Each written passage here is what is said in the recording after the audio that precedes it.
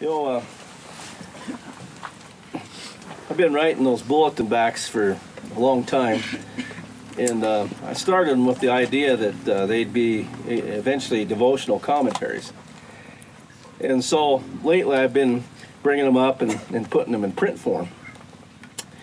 And so what I started to do, I started to use a graphic on the front cover from Church Art Pro. And I got to thinking about it, so I called Church Art Pro and I said, hey, if I put these on Amazon, can I use those pictures? And they said, no, can't do that. So what I had to do is I had to go back through the archives and start digging up my own pictures. So, for example, when I did one on Hebrews, you know, I got a picture I have out of Glacier National Park. It's got this awesome mountain going up, and it's, you know, kind of represents Mount Zion. Well, recently I put together my commentary on the book of Acts, and I wanted to have something on the front that talks about going to the remotest part of the earth. And so I had a picture I took of the Hinebauch Ranch in the Badlands, and I figured that was about as close you could get to the remotest part of the earth. It works great. So bring it on with a hand, Kirk Hinebauch.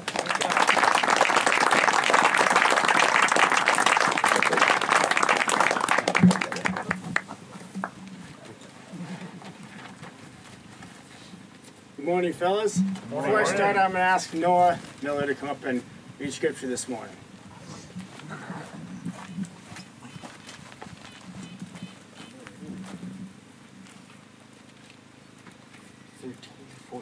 Right? Alrighty. Alright. And the dragon stood. What? Okay. So we're in Revelations 13. We're going to read the whole chapter and then through 14:5.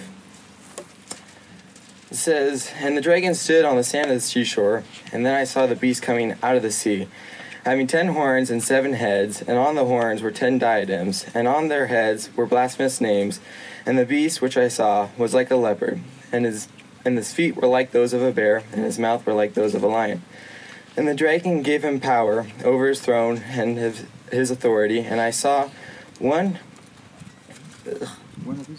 of his heads, and it had been slain, and his fatal wound was healed.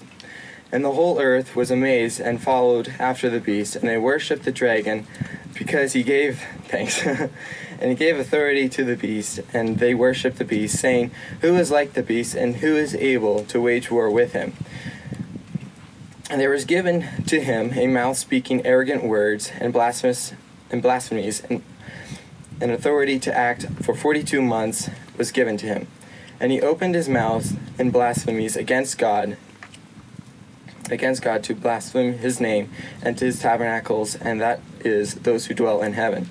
And it was also given to him to make war with the saints and to overcome them, and the authorities over the tribe and the people and the tongue and the nations was given to him. And who dwell on the earth will worship him, everyone whose name has not been written from the foundation of the world in the book of the life of the Lamb of one who's been slain. If anyone has an ear, let him hear. If anyone is destined for captivity, to be captivity he goes, and if anyone kills with a sword he must be killed. There is perseverance and the faith of the saints. Then I saw another beast coming up out of the earth, and he had 2 horns like a lamb, and he spoke as a dragon, and he exercises all the authorities of the first beast in his presence, and he makes the earth and those who dwell in it to worship the first beast who had fatal wounds was healed. And he performs great signs, so that he even makes fire come down out of the heaven to the earth in the presence of men. And he deceives those who dwell on the earth because of the signs which was given to him to perform in the presence of the beast, telling those who dwell on the earth to make an image to the beast who had the wounds of the sword has come to life. And it was given to him to give breath to the image of the beast, so that the image of the beast would even speak and cause many who do not worship the image of the beast to be killed. And he causes all the small and the great and the rich and the poor and the free man and the slave to be given a mark on their right hand and on their forehead, and he provides no one will be provides that no one will be able to buy or sell except the one who hath mark, either the name of the beast or the number of his name. Where there is wisdom, let him hear. Where there is wisdom, let him who has understanding calculate the number of the beast, for the number is that of the man, and his number is 666. Then I looked, and behold, the Lamb who was standing on Mount Zion, and with him 144,000, having his name and the name of his Father written on their foreheads. And I heard a voice from heaven like the sound of many waters, and like the sound of a loud thunder. And the voice which I heard was like the sound of harpists playing the harps. And they sang a new song before the throne and before the 4 living creatures and the elders, and no one could learn the song except the 144,000 who had been purchased from the earth. These are the ones who have not been defiled with women, for they have kept themselves chaste, and they were the ones who followed the Lamb wherever he goes. These have been purchased from among the men of the first fruits to God and to the Lamb, and no lie was found in their mouths, for they were blameless. Thanks. Give him a hand, guys. I'm going to ask one more young guy to come down, Joseph Martin, to start and lead us in a prayer before I start.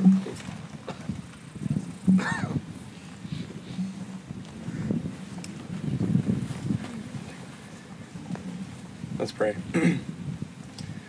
Dear and Father, Lord, we are tremendously thankful, Lord, for the opportunity we all have to be here this weekend. Lord, there's no place we'd rather be, Lord. No better place to be encouraged, Lord, to build up one another.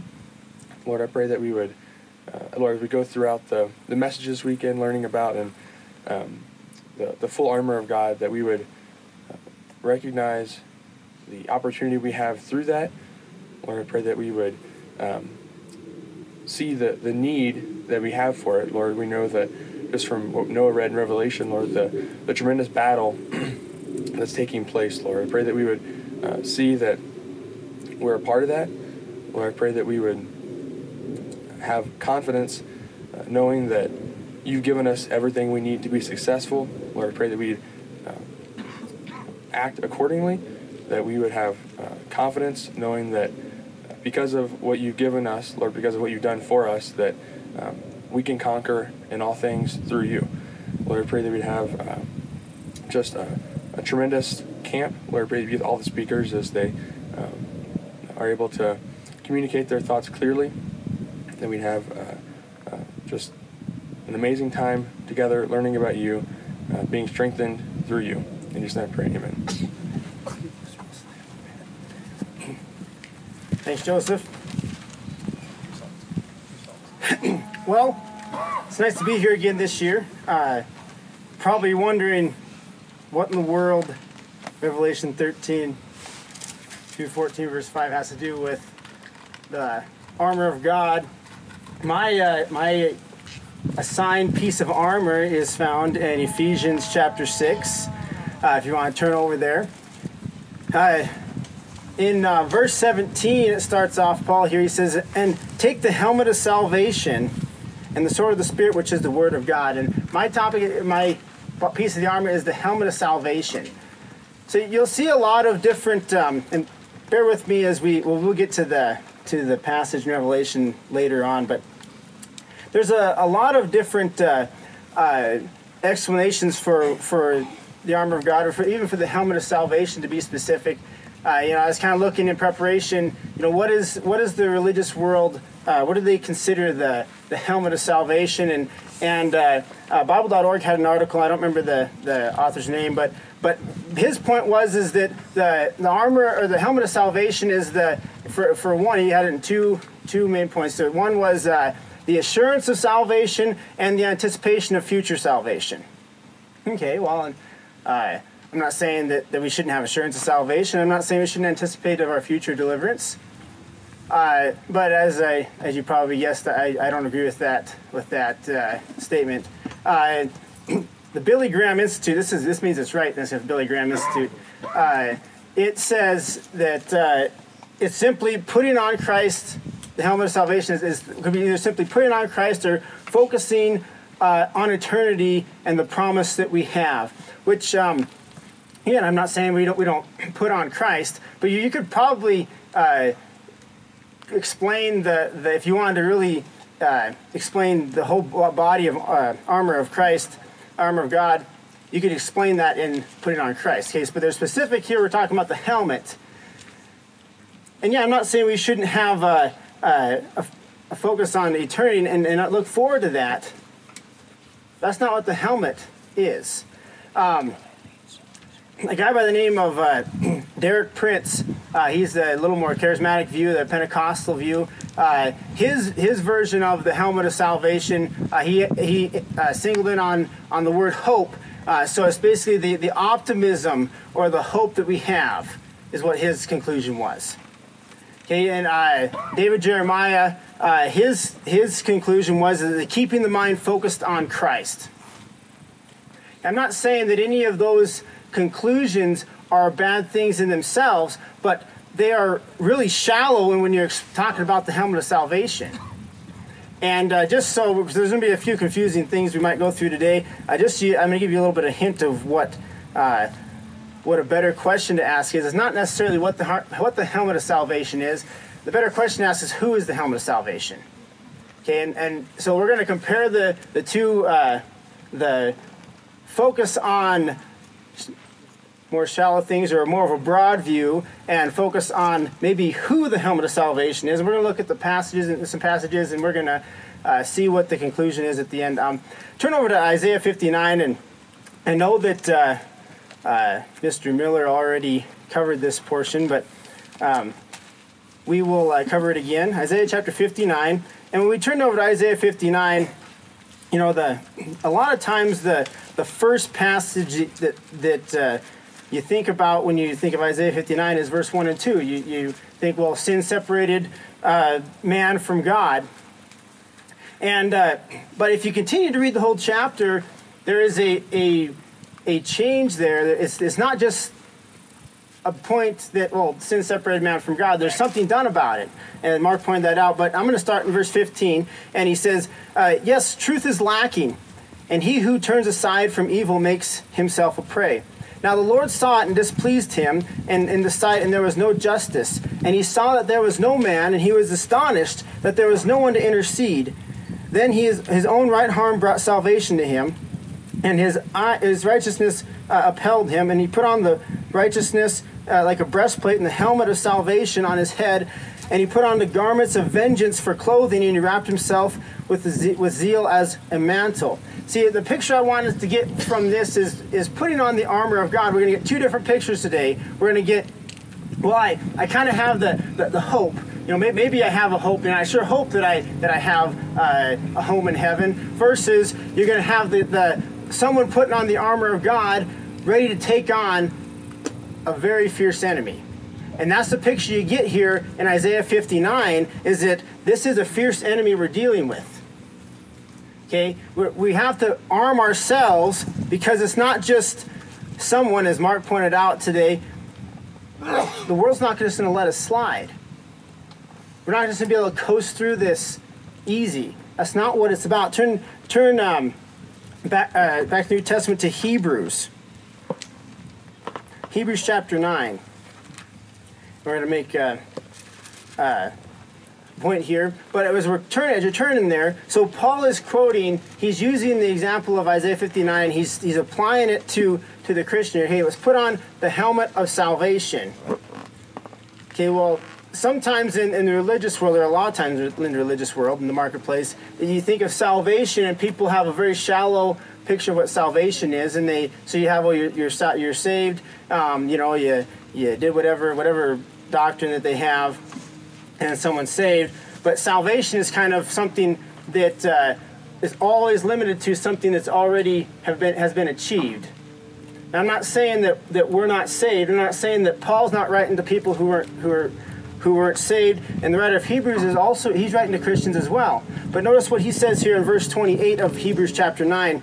And he says, so Christ also, having been offered once to bear the sins of many, shall appear a second time for salvation without reference to sin to those who eagerly await him. See, the salvation that he came the first time, when he came to earth, he was dealing with sin. And there was a need for that salvation, but when he returns, he's returned a second time for salvation.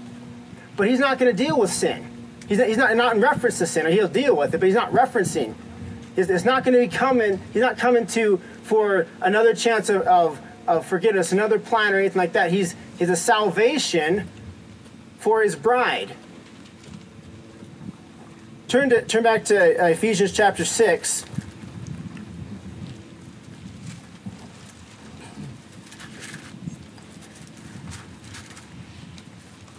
Ephesians chapter 6, verse 17 again. So it says, take the helmet of salvation. That word salvation isn't the word that's mostly used, mostly translated. It's actually only used, I think, like a handful, maybe 5 times in the New Testament. And that word, that Greek word, it means a saving or a bringing salvation. Okay, now it's related to the word in Hebrews chapter 9 and other places where it talks about salvation, but this word is a little different. It's specific to something that is salvation that is being brought to someone. So Paul is saying that the helmet of salvation, put on the helmet that brings salvation. And he's writing it to Christians, so they're already saved, but there's something to do with the helmet. The who is going to bring salvation. It's going to prepare them for when Christ comes a second time for salvation without reference to sin. The helmet is preparing them for that. It's preparing us for that. Turn over to 1 Thessalonians chapter 5. 1 Thessalonians chapter 5.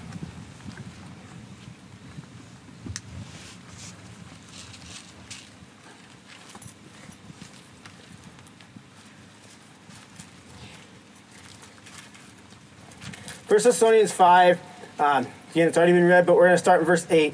It says, but since we are of the day, let us be sober, having put on the breastplate of faith and love, and the helmet, the hope of salvation. For God has not destined us for wrath, but for obtaining salvation through our Lord Jesus Christ. See, the people in Thessalonica, they were already Christians. See, when Paul is writing this here, he's saying he put on the helmet as a hope of salvation, and he's saying there's a salvation that we're destined for. We're not destined for wrath. You know, it's the salvation that Paul is talking about here, that when Jesus returns, is a salvation in glory. It's a hope of salvation, or maybe you could say a hope of glory. Turn over to Colossians chapter 1.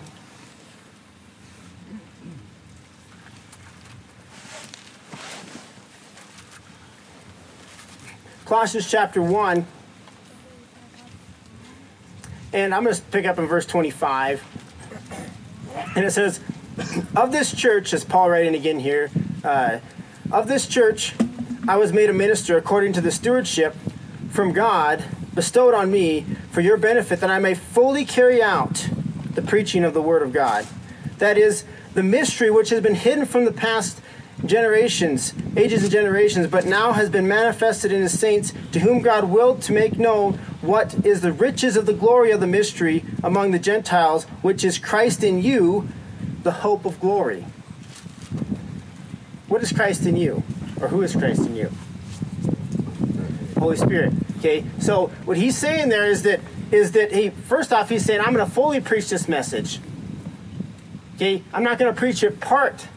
I'm not going to stop short. Okay, so he's saying that the hope of glory, or the hope of salvation, or the helmet of the hope of salvation, is someone who is bringing salvation. He's preparing us for salvation. Not that we're not saved now. We have the indwelling Holy Spirit, and he is preparing us for a salvation that's going to take place when Christ returns, without reference to sin. Salvation for his bride. See, there's a difference between the religious marketplace and the Bible. See, the religious marketplace, you have you're a forgiven sinner, and the scripture, you're the overcoming soldier. So just for example, and I'm going to use this an example that we went through in Glendive, and we assembled with the Church of Christ in Glendive, and there was a huge issue on well, it wasn't just one issue, but worship was an issue that came up. Okay, and so one of the arguments that they would, we were talking, and I was younger then, and maybe my to their defense, but not to their defense. I was younger. Maybe I didn't explain things exactly the way they needed to be explained. Maybe there was some things that I could have said different that explained things a little bit better. But that's still no excuse for them. But that's not the point here. They would try and compromise or rationalize their belief. Well, okay, so Kirk, you're saying that we're actually worshiping all the time, and we're not worshiping. It's not just this hour between 10 and 11, or 11 and 12, whatever it is. And so how they would rationalize? Okay, so the language still that we're coming together for worship was often used. And so what they would do is that, well, since we're worshiping all the time, aren't we coming together to worship? And I'm like, yeah, we're worshiping all the time, but we're not coming together to worship. I'm worshiping before I get there, I'm worshiping when I'm there, and I'm worshiping after I leave, and I'm worshiping on a Monday the next day or during the week. That's a completely different picture, but they were trying to rationalize, rationalize wouldn't be the right word. They're trying to water down what I was saying and what we were saying, as I mentioned to Caleb Wilson last night. Now we're the true church in Glendive left the Church of Christ. But anyway, what we were saying is that we are prostrate before God in spirit all the time. It has nothing to do with whether we come together or not.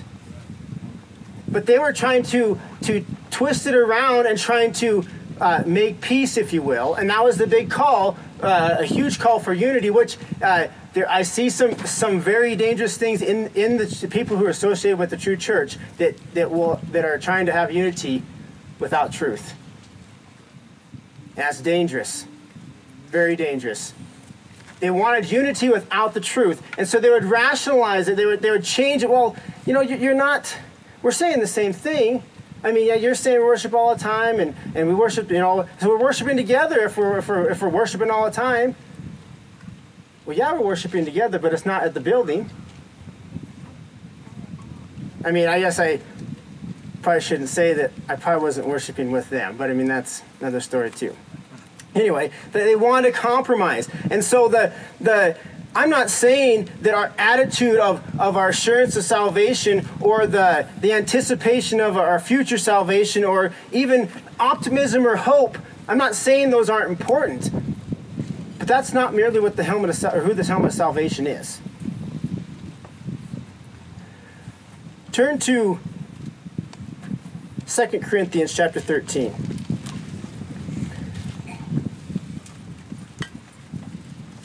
Second Corinthians chapter 13.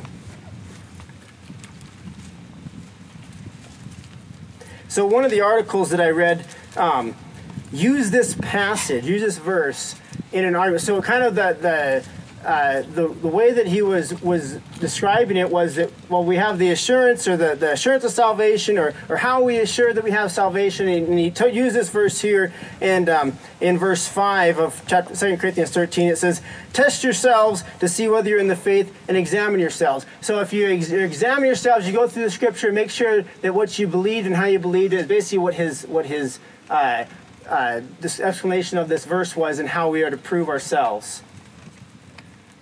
But if we continue to read the verse, and I'll start over again in verse 5, "Test yourselves to see if you are in the faith. Examine yourselves, or do you not recognize this about yourselves, that Jesus Christ is in you, indeed, unless indeed you have failed the test." What is the test there of whether you're in faith, in the true faith or not? Holy Spirit. That's the test. Isn't that something a little similar that Paul says in Acts 19? Okay, so did you receive the Holy Spirit when you believed? That was whether they were Christians or not. That was the purpose. It wasn't that, hey, did you believe that Jesus died on the cross? or did you believe Jesus resurrected from the dead? All are important, okay? But his question was to determine whether or not that they were of the true faith. Hey, did you receive the Holy Spirit when you believed? And that's what he's saying here in 2 Corinthians. He's saying, test yourself and examine yourself. Don't you recognize that Jesus Christ is in you? Unless you failed the test? That's the proof. Or he is the proof. Now,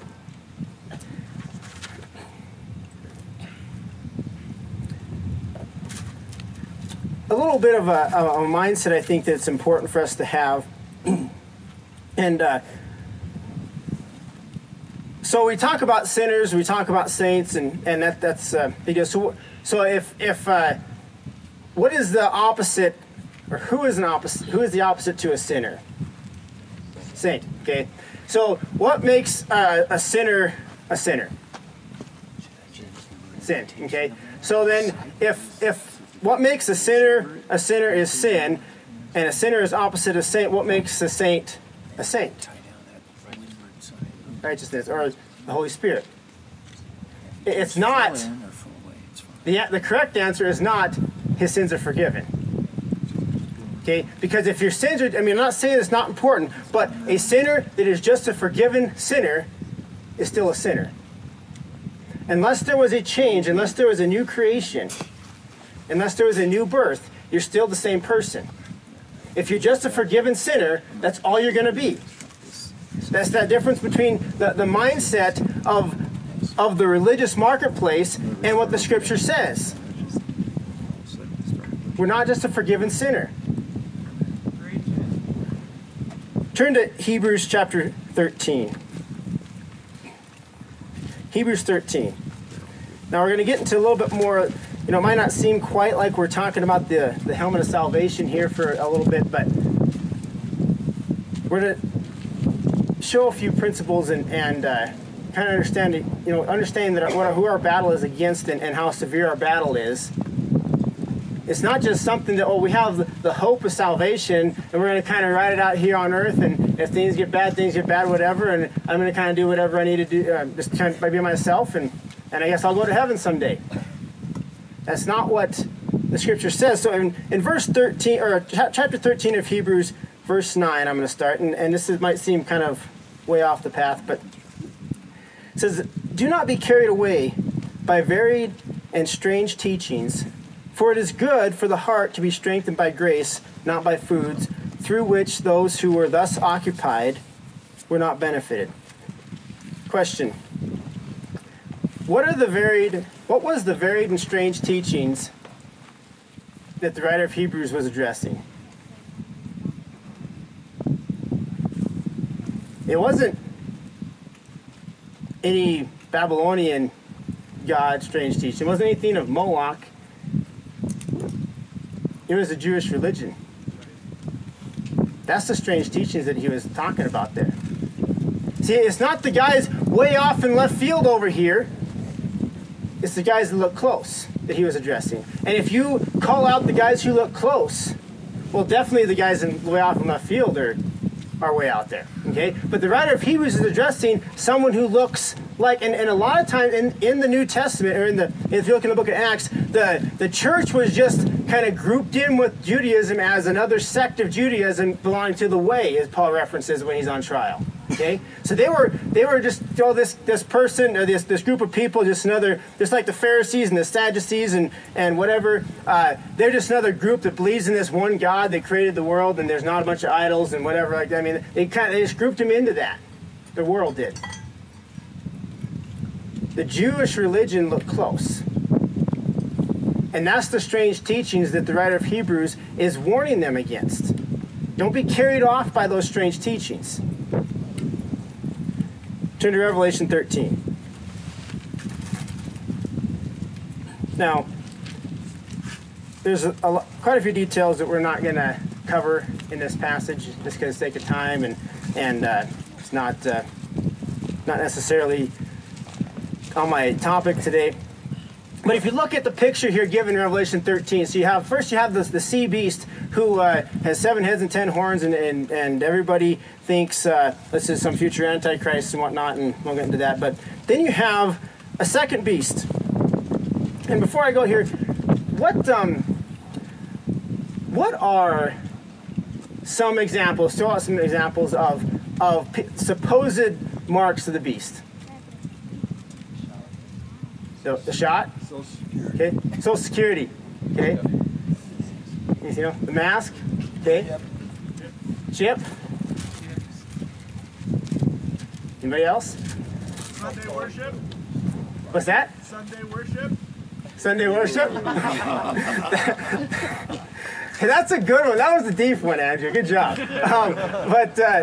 So there's all these kinds of marks, supposed marks, and we didn't get any preterist answers out. Like Nero was believed to be the mark or whatever his inscription because he was his name. Nero Caesar adds up to 666 and whatnot, whatever.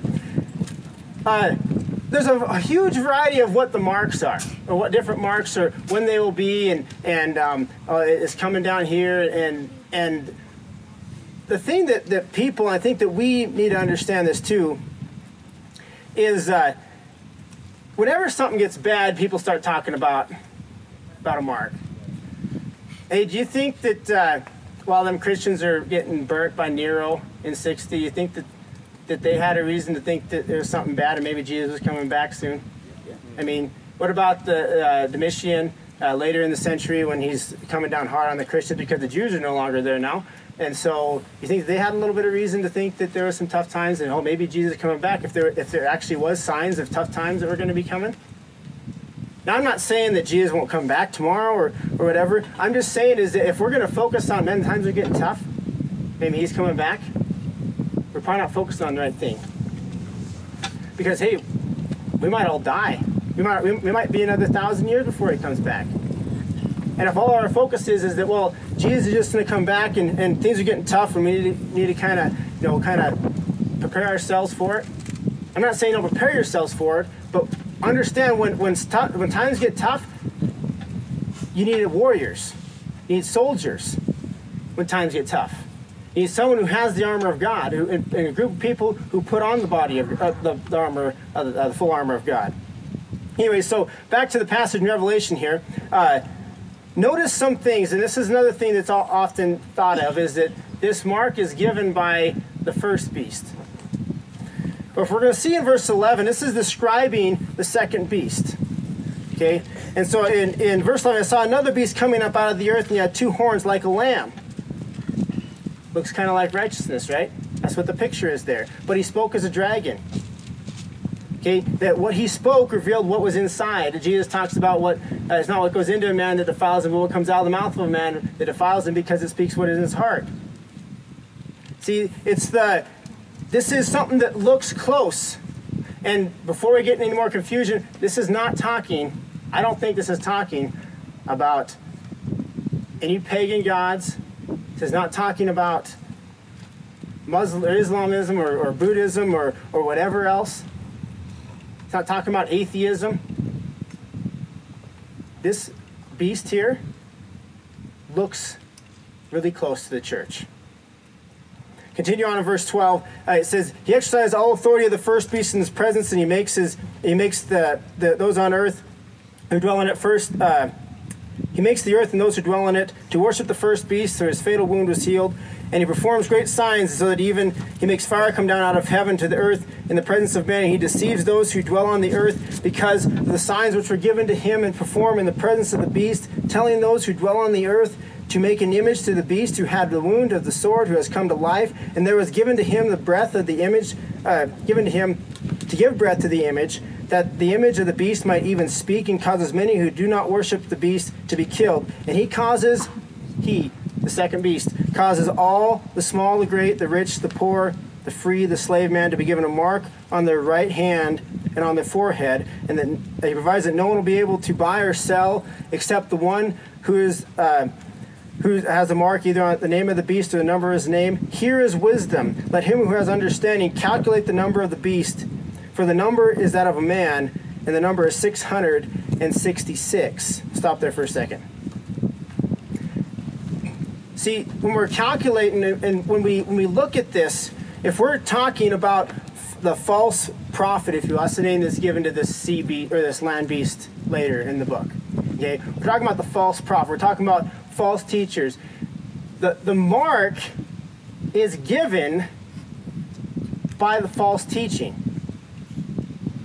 It's not given by the one world dictator supposedly that people think. Okay, it's given by false teaching. And so when you have the number that he gives there, and if you look at numbers in the scripture and what they represent, the 7 represents complete and perfection. 7 would be God's number. One shy of what God expects is 6. What is shy of what God expects is sin. And so the picture that he's given is that 6 represents the number of men. 6 represents sin, failure upon failure upon failure. 6, 6, 6. And it is written on their forehead and it is written on their hand. It's their mindset and it's in everything that they do. Is failure upon failure. You can't ever achieve a righteousness that can have a clean conscience. You can't ever achieve, because all we are is a forgiven sinner. And we're never going to achieve the level that we need to achieve, that supposedly people say we can, is what they say. That's the picture that they're given. They're not admitting they're the beast, but that's who it is. It's not the crazies way over that's worshiping a completely different God. I'm not saying they worship the same God we do, but they're close. It's those who are focused on things that are short, that helmet. Oh, it's just that forgiveness. It's just something that hope of salvation. Continue on, and just back in Revelation. Actually, we're going to go back to Revelation chapter 7 real fast here before we continue there in verse 14, chapter 14. But as you turn to chapter 7, you can make us note in Revelation 19:20. When you look there, it references the false prophet giving the mark, but it says that those of the earth received the mark. It's not something that is forced on. It's something that is accepted by the people of the world.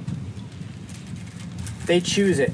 In verse chapter 7, in verse Revelation, we're going to start out verse 2. And I saw another angel ascending from the risings of the sun, having the seal of God, and he cried out with a loud voice to the 4 angels whom had been granted to harm the earth and the sea, saying, "Do not harm the earth or the sea or the trees until we have sealed the bondservants of our God on their forehead." Okay, and I'm going to just reference this in passing. But if you continue to read the description of that Israel that's sealed there, check out the names of the tribes there. That's not a Ephraim is left out. Dan is left out. There's a tribe of Joseph. Whenever in the Old Testament it talks about the tribe of Joseph, when it's referring to the physical nation, like just specifically only Joseph, because Manasseh's mentioned here. I'm saying, brethren, this is a different Israel than the physical. It's a different description, who are sealed on their forehead. Turn back to chapter 14 then. So right on the heels of those who have the mark of the beast, who have sin upon sin, whatever they think about, whatever they do, right on the heels of that, John has given us a description of those who have the mark of the Lamb. In verse 1 of chapter 14, it says, "And I looked, and behold, the Lamb, and he was standing on Mount Zion, and with him 144,000, having the name and the name of his Father written on their foreheads." This is the same group of people talked about in chapter 7, who were sealed, it says, with the name of their God on their foreheads. It actually doesn't say the name of their God there. It says sealed on their foreheads. The seal of the living God. And in chapter 14 it says, it gives us a little more information, that that seal is the name. The name of the Lamb and the name of his Father written on their foreheads. It's that helmet.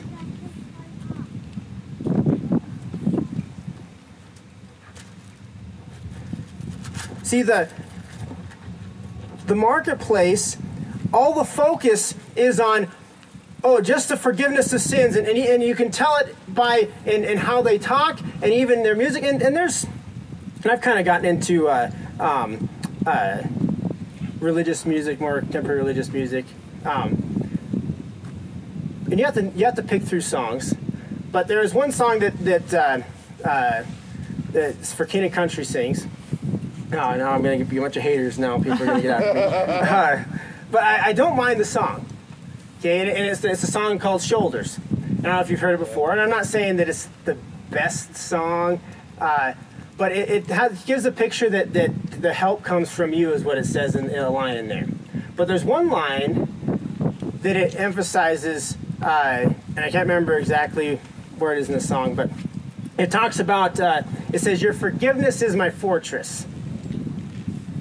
Now, I'm not saying that forgiveness isn't important, but forgiveness is not our fortress.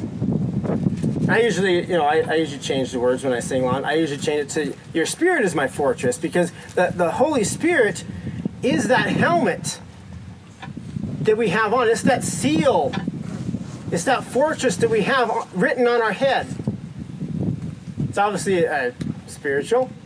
See, the mark of the beast is a spiritual mark. It's sin upon sin upon sin. The mark of the Lamb is also a spiritual mark. It's the Holy Spirit. We have that helmet of salvation, the helmet that is protecting. I mean, if your head's not protected, you're gonna die. If you get hit a blow in the head. See, that the Holy Spirit he's the helmet that we have. He's the helmet of the hope of salvation, the Holy Spirit, the Christ in you, the hope of glory.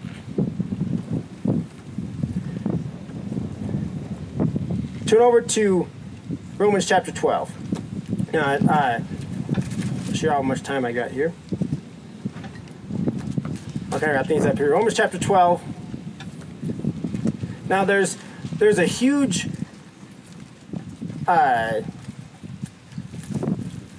mindset change that has to take place when we have we're battling the religious marketplace, and you're talking about the limited understanding that they have. Well, it's just this little bit here, and it's enough to feel good and kind of help their conscience out a little bit. But it's nothing more past that. And so when we're battling that, and we talk in verse 2 of Romans chapter 12, it says, "And do not be conformed to the world, but be transformed by the renewing of your mind, that you may prove what the will of God is, that which is good and acceptable and perfect." See, the Holy Spirit, our helmet of salvation, He is helping us renew our mind. It takes effort on our part. We have to allow Him to do it. And that's the people, when they've asked me, what does the Holy Spirit do? And really the conclusion that I came to is it doesn't matter how many verses that I show you of what the Holy Spirit does. If you don't actually believe that He can help you, it's not going to be doing you any good. Okay? We have to understand that our helmet, the Holy Spirit, is not just a seal that we can just sit here. He's a seal to help us in the battle. Because that picture of that soldier in Isaiah 59 wasn't a guy who just locked himself in a box who no one could get to him. He was a guy that was preparing for battle. And when we're going to prepare for battle, we have to protect ourselves. You've heard it said, let your conscience be your guide, and that's bogus. Let your conscience is trained by the Holy Spirit be your guide. Because your conscience can deceive you. Well, I mean, my conscience says that whatever, I can drink all I want. Paul's conscience let him kill Christians when he was a Jew. He was doing what was right. Your conscience is not your guide. The conscience trained by the Holy Spirit is and should be. It talks about renewing your mind, and I won't go here in Ephesians. Well, I skipped a couple verses. Let's go to Ephesians chapter 1. Ephesians chapter 1.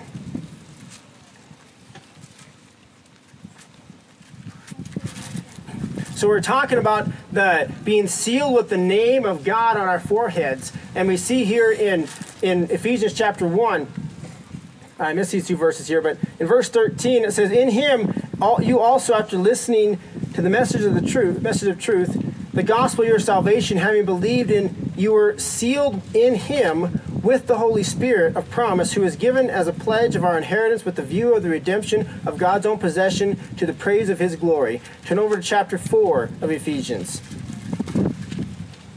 Chapter 4 of Ephesians, in verse 30, Paul is pleading with the Ephesians here, do not grieve the Holy Spirit of God, by whom you were sealed for the day of redemption. See, that picture we get in Revelation 7 is they don't harm the earth or the sea until the bondservants of God are sealed on their forehead.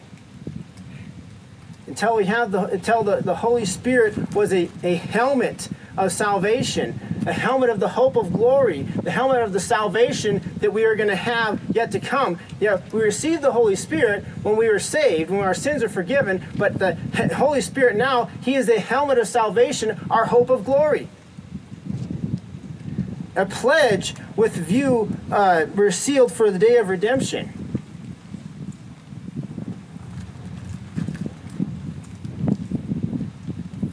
Turn over to Titus chapter 3.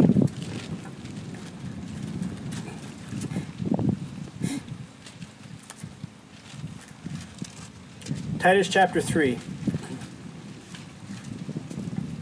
Now there's two things that Paul writes to Titus here in verse 3. He's talking about being saved. Okay, there's a topic we want to talk about, the hope of salvation here. Okay, so we talk about being saved. He says in verse 5, he saved us not on the basis of deeds which we have done in righteousness, but according to his mercy by the washing of regeneration and the renewing by the Holy Spirit. See, we are washed and our sins are forgiven, and that is very important. But our sins have already been taken away. Now the Holy Spirit is working on us and renewing our mind. Don't be transformed to the world. Don't be conformed to the world. Be transformed by the renewing of our minds. See, that this different picture that we could have a shallow picture. Well, it's just a little bit of a hope. You know, hey, we're gonna have this hope, and maybe we're gonna get to heaven, and I'll kind of do. And this is what I was told by a Church of Christ preacher one time. So the topic of the instrument was what we were discussing. That's a fun one because that's even more important than immersion to them. It's kind of like the Holy Spirit to Pentecostal. The non-instrumental of the Church of Christ is more important than immersion. And so because I asked him, I said, so you think I'm going to hell because I don't think it's wrong to use an instrument? And so his answer was, he says, well, I'm constantly sinning, and I'm constantly cleansed by the blood of Christ.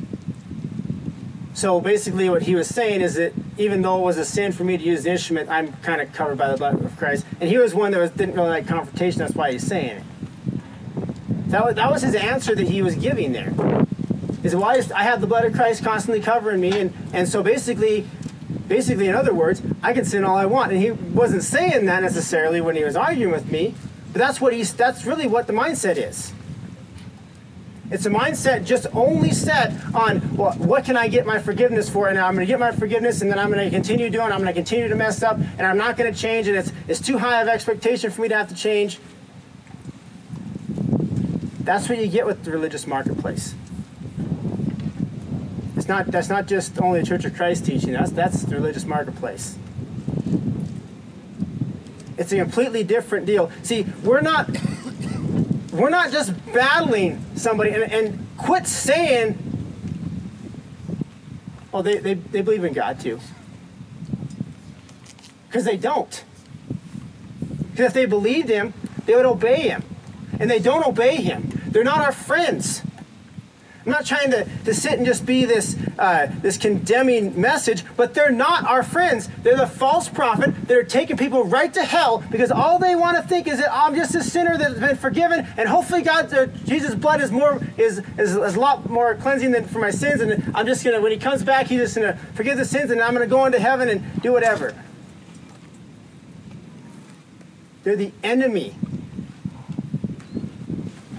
It's not good if you have a friend that's not a Christian and he's going to the Baptist congregation. He just will not go at all. It's not a good thing. because they're leading them down to hell just as much as they were doing if they were an atheist. And that's the battle we have, and we have to prepare ourselves, because that soldier in Isaiah 59 and the soldier that Paul talks about in Ephesians chapter 6 isn't someone who's going to get along with the false prophet. And it's not talking about Islam. It's not talking about atheism. It's not talking about the globalism. It's not talking about Satanism, even though Satan influenced it. It's talking about the denominations. That's who he's talking about there. He's talking about the false teachers like David Jeremiah, like Billy Graham, and like Derek Prince. That's who he's talking about. You're false teachers. Turn to Philippians 4.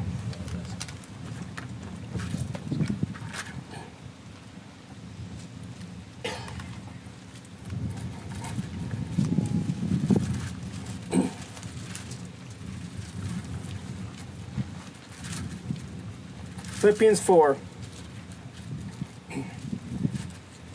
Brethren, the Holy Spirit,